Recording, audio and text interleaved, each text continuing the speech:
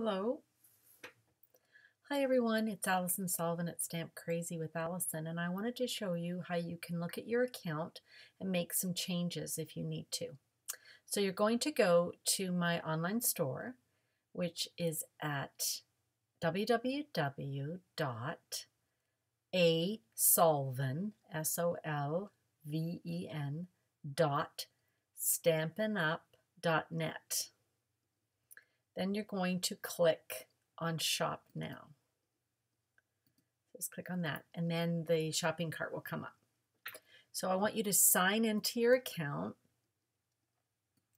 So just click here and sign in.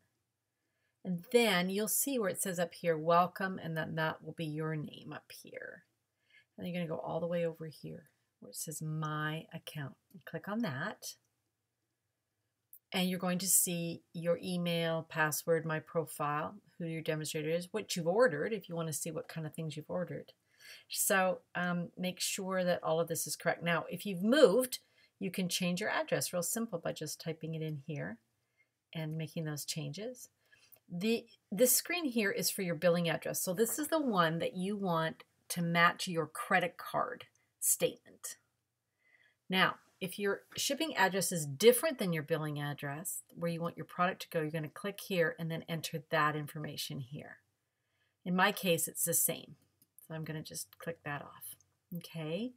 And then once you've made your changes, you would click Save Changes. Now, if you want to check who your demonstrator is, you want to go here, My Demonstrator, and it's going to show who your selected demonstrator is, and that should be me. Okay. And so my name should actually be up here too, and it should be here under My Demonstrator. You want to click, I'd like to receive updates on products, promotions, and upcoming events from Stampin' Up. You might want to click yes, because they'll tell you about any specials or whatever that are happening. Okay, so you can save changes. All right, so once you've done all of that, you can then start shopping. So then you would go up here to continue shopping, and then you can go ahead and enter whatever you would like. If you'd like some information on how to place an online order, I have a separate video. The link is at the bottom of every blog post that I do. So you can always go back to stampcrazywithallison.ca and you will find that link. Thank you very much. If you have any questions about your online account, please let me know and I'll be happy to fix it.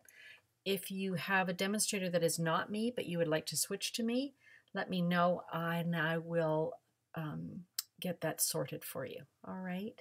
Thank you very much and happy stamping.